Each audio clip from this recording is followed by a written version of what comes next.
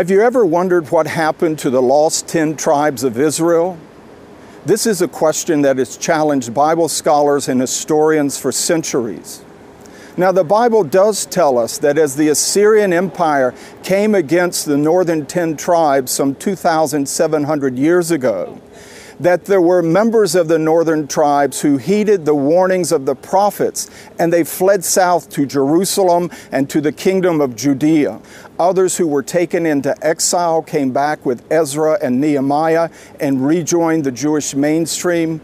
And so we can say with confidence that the Jewish people we have with us today contain significant remnants of all 12 tribes. Yet there were many from the northern 10 tribes who were indeed lost to history, and the search for them goes on to this day. Now, the body that has the final say in determining who truly has Jewish ancestry are the chief rabbis of Israel who sit here in the great synagogue in Jerusalem.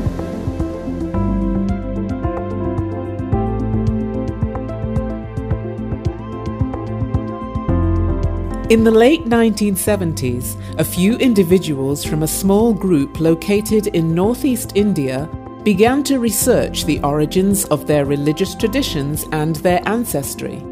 Their research led them to discover an ancestral connection to Israel. Under Persian rule, their ancestors traveled through the Silk Route to modern-day Afghanistan, Tibet, China, and finally to northeast India, in the midst of Myanmar and Bangladesh. This particular group, called the Bnei Menashe, or Sons of Menashe, are believed to be descendants from the lost tribe of Manasseh. In the early 1980s, members of the group made contact with an organization in Israel, expressing an interest in returning to their ancient homeland.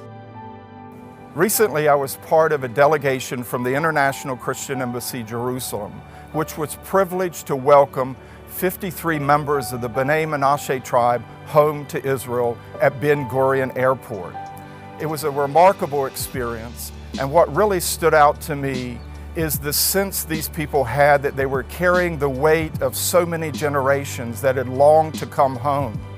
They realized they had the privilege to be the ones to stand for the first time back in the land of Israel. It was a hope they had carried for generations.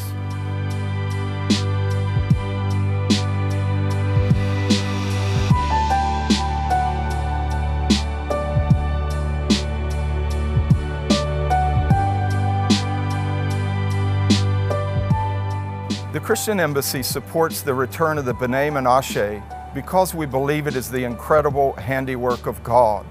The prophet Isaiah in chapter 43 promises, "I will bring your descendants from the east." For the 13 families that we recently welcomed home at Ben Gurion Airport, the long journey for them was finally over. But there are still 7,000 Bnei Menashe remaining in northeast India who are longing to come home, and we've committed to help them.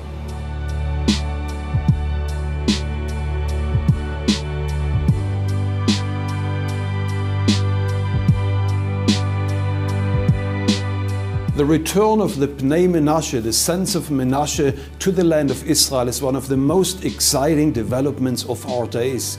This is exactly what the Bible speaks about in Jeremiah chapter 30 verse 3, where God says He will bring back from captivity the sons of Israel, the house of Judah, back to their land to possess it. And we want to invite you to become part of this exciting end-time prophetic action of God and to place a financial seed into God's return of the chosen people to the land of Israel. Become a partner of the Christian Embassy and help us to bring the Bnei Menashe, the sons of Menashe, back to the land of Israel. We are your embassy here in Jerusalem. May the Lord bless you out of Zion.